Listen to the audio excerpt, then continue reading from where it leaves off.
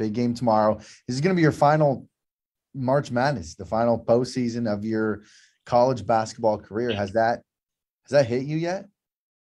Not really, just because my goal is to go down there and win. So it hasn't hit me yet.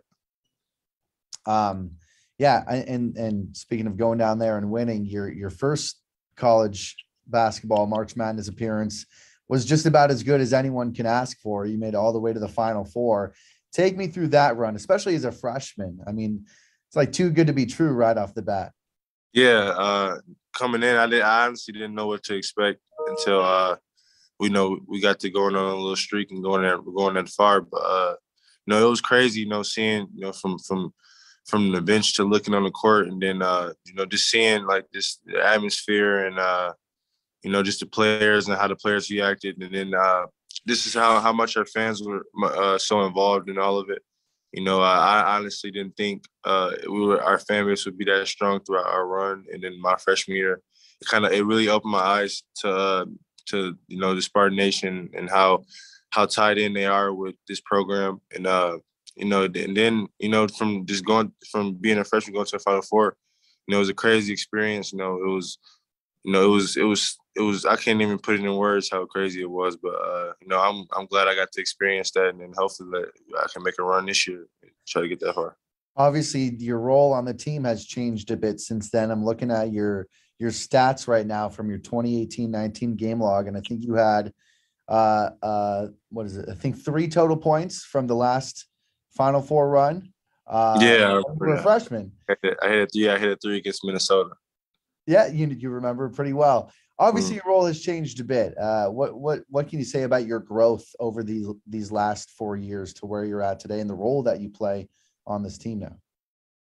I've grown a lot, over the last 2 years. I went from, scrawny little freshman to, one of the leaders on this team.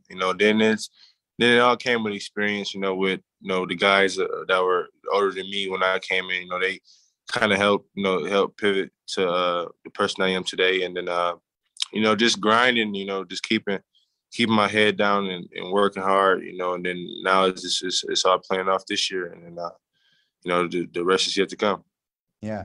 Yeah. It says, you got 3 points in 2 minutes against Minnesota. Do you remember how those 3 points came? I'm sure you do. Yeah. I think I forget who gave me a pass, but I think it was like an inside out 3, knocked it down. And then, I know I can remember a picture of me, X, and Gabe, celebrating, and that's one of the pictures I'm going to frame someday. Do you have that picture right now at all?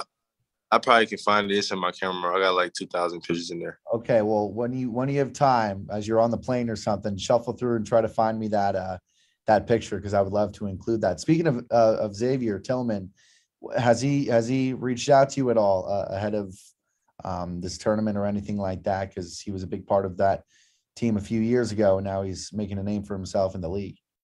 Nah, just because I know it's not on purpose. He has a busy schedule, with them traveling and, with games back to back to back. So, I'm pretty sure he'll be watching, and I'll talk to him. But I haven't talked to him yet. Okay, cool. Yeah, definitely find me that picture at some point, though. Still, I got to see that. And like I said, talking to your parents, what has your relationship been like with them, even, before your college basketball career started, back in high school and stuff like that? My mom and my dad have been with me the whole way. Even when basketball wasn't a plan for me, or I wasn't taking it serious enough, they still have my back. Still telling me to chase my dreams and chase my goals and stuff like that. And they've been with me every step of the way, man. And even through hard times, I can call my mom and my dad, just for an opinion, or always, for them to tell me the truth on stuff that I'm doing wrong, or some stuff, that I feel like I'm doing right, but it's still wrong, but they have been my biggest critics. So, and as a mom and a dad, I appreciate them for that. They've helped my growth a lot, with me just maturing and, figuring out some stuff on my own. And, then growing up in Grand Rapids, obviously taught me a lot too. So, that ties into it. But, my mom and my dad has been with me every step of the way. My siblings, all my younger brothers, and my older sister, they have been there for me. And, shout out to them. Do they come to a lot of games? Yeah, they try to. My mom tries to make every game she can. My dad's at every home game.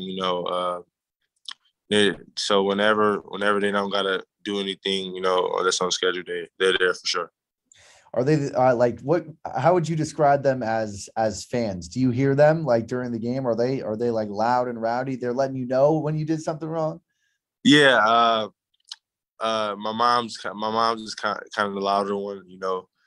My dad's he's kind of laid back, but when I look at him in the stands or something, if I'm slacking, he'll tell me to come on, and usually I'm hearing my mom most of the time yelling and stuff, but I just try to. They know I'm just trying to stay focused on the task at hand, which is the game, and we'll talk about it after the game. But they know I hear them for sure, but my job is to be as locked in as I can.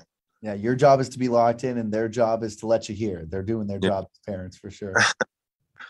When you talked about growing up in Grand Rapids, and I think it's cool for people here to see someone who went to high school in the area and now playing for a team that a lot of people in West Michigan root for, a lot of people in the state root for. Do you think about that? Do you think about the people at home who are watching you along this journey at all? Does that come to your mind? Yeah. I always think about home. That's where I'm from. It's tatted on me, so I look at it every day. Just putting on for like the younger people that's coming up. They're pretty much the whole city is going to be watching the games and stuff like that. So just try to put on a show for them and show them that they can do it too. With just putting their head down and working hard, and it'll all pay off someday. You just got to keep going. Got to keep working. Got to go back to something you just mentioned. You got a tattoo of home, or what is that? Yeah. I got Grand Rapids tatted on my forearm. I got a coat on right now. You can't really see it, but I try not to cover it up during the games, with an arm sleeve and stuff like that, so everybody can see it. So, you're gonna see it on TV on Friday. Can I see it now? Yeah. Let me take it. I got to see it now that we've talked about it. I got you.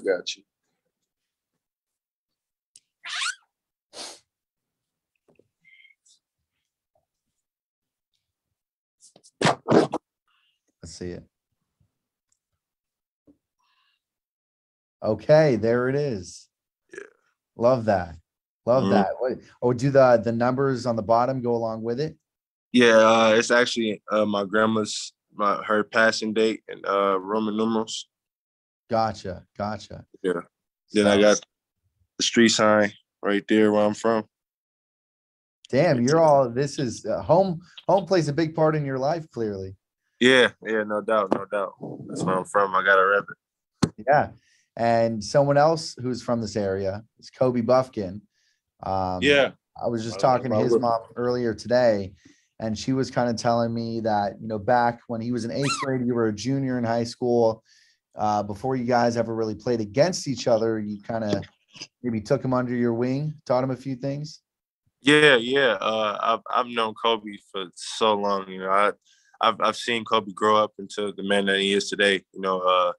It's crazy that when you see somebody that was so young and then they get older, and then you play against them. You playing against them in college now. So shout out to him. He's a hard worker. Every time I get a chance to talk to him, or just try to give him games of the game and stuff like that, like advice and stuff. I try to do my best. And seeing him in the summer, actually this past summer before he came to Michigan, I got a chance to work out with him, for a couple of days, and just learning some of his games, seeing all the highlights and stuff. When you're going, you can't really see like how much behind the scenes it is. But he's a hard worker. He loves the game of basketball. And then the best is yet to come for him too at Michigan. So even though it's school down the road, but that's one of my little brothers, man. I like seeing him doing what he's doing. So shout out to him. Yeah. So what do you do? Are you torn? Do you root for Kobe and the Wolverines until they play you? Do you not root for Michigan at all because they're in fact the worst school probably in your mind? What are your thoughts on that? I'm rooting. I can't say I'm rooting for Michigan, but I'm rooting for Kobe. I say that. That's fair enough. I'll take that answer. Okay. I think that's gonna do it for me, man. Anything else you wanted to add here that maybe we missed out on mentioning that you want to get out there? Uh, Your dad is coming to South Carolina, right? yeah, he That's what is. I heard. Okay, Yeah. cool. Not really. Just I'm locked in. I'm locked in more than ever. Try to chase this championship. So let's get to it. I'm ready. Are you allowed to give me a score prediction for tomorrow, for Friday? I don't honestly. I don't have a score prediction, but of course, obviously, Spartans are going. We want to come out on top, but Probably one of these, huh? This is yeah, a for score sure, prediction. for sure. I win.